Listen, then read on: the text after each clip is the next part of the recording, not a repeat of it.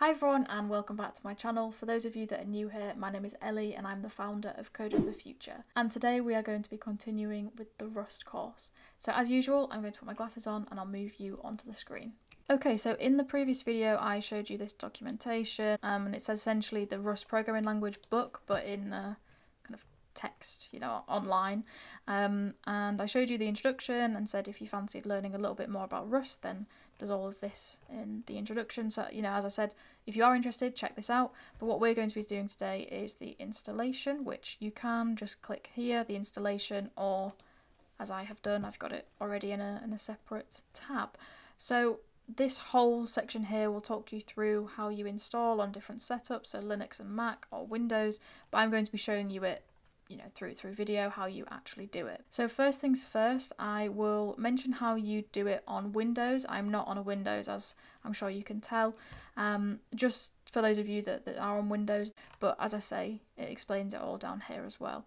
So the first thing you want to do if you are on Windows is you want to go to this link here. I will link it in the description box below. And unfortunately for me, it recognises that I am running Mac or Linux. So something will pop up here, and let me just confirm with my notes because I don't have it currently up on my screen because I'm on Mac. Essentially, you want to download the graphical installer for Rust. So when you go to this link here, it should pop up with, I think, a little button here and a little button here, and one of them is the 32-bit and one of them is 64-bit.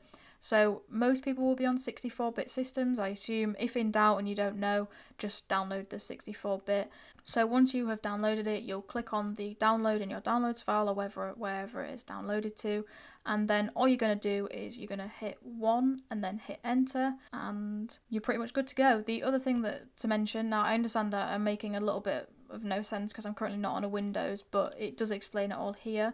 I will be showing you the Mac setup, which is very similar in terms of the terminal and pressing 1 and hitting enter. So if you aren't on a Mac, maybe just watch the rest of this video just so you're familiar.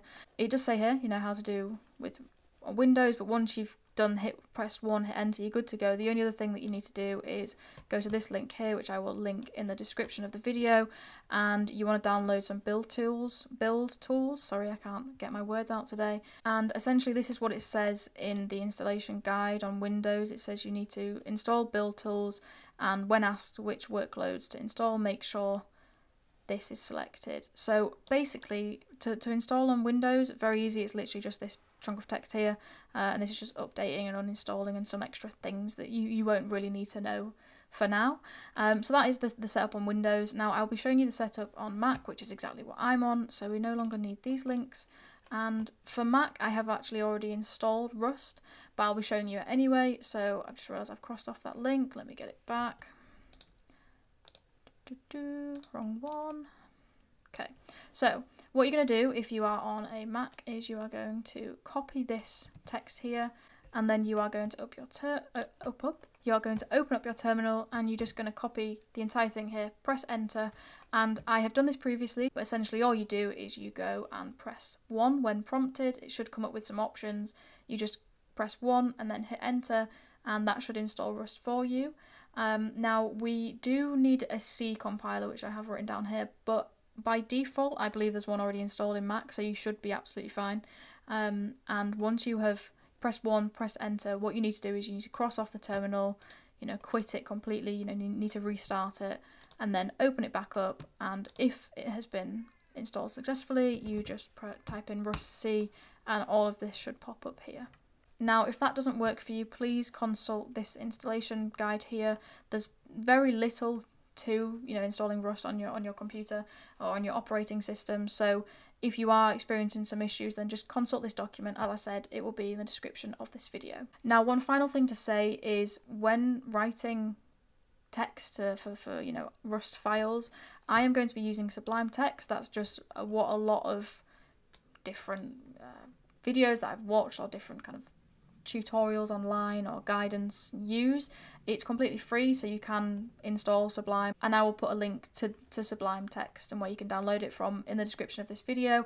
I will be using Sublime, so I recommend using it as well, but you can also use VS Code, which I have installed down here. And I suppose if you are a beginner or you just generally code anyway, you probably are used to Visual Studio Code, So you can to be honest, you can use anything really, as long as it's compatible with Rust. But for the course of Rust that I'll be doing, I'll be using Sublime Text. So that's just a little side note that you will probably need to download Sublime Text or Visual Studio Code. So that has been the video today. I hope you enjoyed it. Please give the video a big thumbs up, comment down below, subscribe to the channel as well. There is also a Patreon that I've set up and a donation page if you fancy checking those out. The links will be in the description. Thank you so much for watching, and I'll see you in the next one.